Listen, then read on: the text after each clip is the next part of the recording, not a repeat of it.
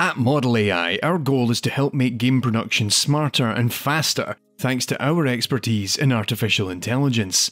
But in order to write the future of AI for games, we need to know a little about its past as well, how AI has been used to create the characters we love and hate, and sometimes how it guides the game itself to become something more exciting.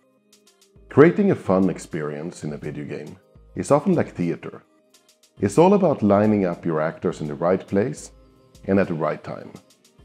When all the mechanics and features of the game line up just right, it keeps players really focused on the experience.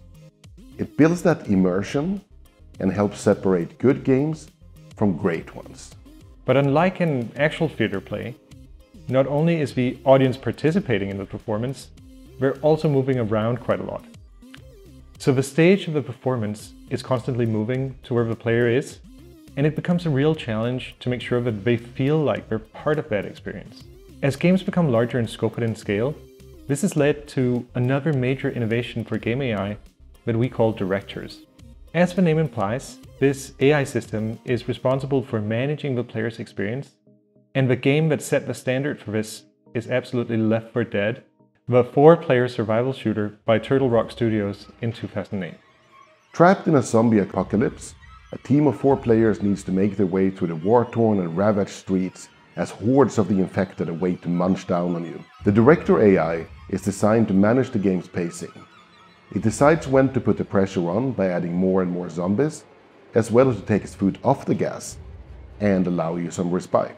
The Director is really just a finite state machine, much like what was used for the characters in, say, for instance, Half-Life. But instead of controlling a specific character, it has 2 distinct jobs. It spawns in new zombies to chase the player, and it also decides which specific players to target.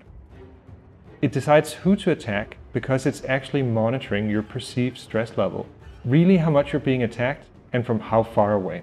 So if you're picking off enemies from afar, you don't seem too stressed. But if there's 10 zombies all scratching you at once, you're probably a little bit more stressed than usual. The AI Director then uses this information to move through 3 states. The build-up, where it tries to increase everyone's stress levels. The peak, where it now throws everything at you because it knows you're all feeling the pressure. And then a cooldown, where it lets you heal up, reload, and get those stress levels back down to normal. The rate at which it moves through the 3 states also changes. So if you're playing like a team and moving through the level at a good pace, it is actually a little less punishing. But if you're moving too slowly or sprinting through the level, the Director is much more aggressive and tries to knock you down hard. It also pays attention to whether you bunch up together.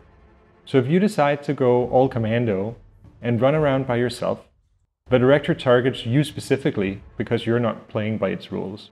You still see Directors used in a lot of games that share Left 4 Dead's DNA, such as Vermintide and Payday 2, plus new stuff is on the horizon like Redfall and Back 4 Blood. But the idea of Directors is equally applicable in other genres. Open-world franchises such as Far Cry and The Witcher have systems that embrace Directors to service their own game design needs. This can mean ensuring they only spawn AI characters near the player to keep performance costs down, or balancing how many attack you at once and how powerful they are. AI Directors are even used in horror games like Alien Isolation, so the player can't continue to evade the monsters hunting you down.